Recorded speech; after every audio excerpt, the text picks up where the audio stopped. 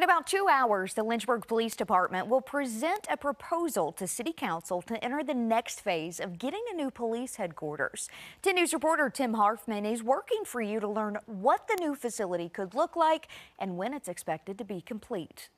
Lynchburg Police Chief Ryan Zuidema says 6 years into the planning process, they've reached an agreement to design and construct a new headquarters. Now they need City Council to approve it. Well, the hope is that Council will review it and approve it, and then we can start moving forward with actually putting a police building up. The 2-story building would be located on Oddfellows Road and projected to cost around $47.5 million. Zuidema says the community deserves a modern facility. It's going to better serve our officers so they can have good facilities to work out of, and it's also going to better serve our community. It's going to allow us space to invite our community in, to have functions there, and to engage with them a lot more than we can in the facilities we have right now. The plan with English Construction Company would consolidate the department back into one building, about 220 total employees under one roof, with extra space for future growth. What we don't want to do is build a brand new facility that the day we move into it, we're full. 2 other locations were also considered, but Zuidema says Oddfellows Road is more of a central site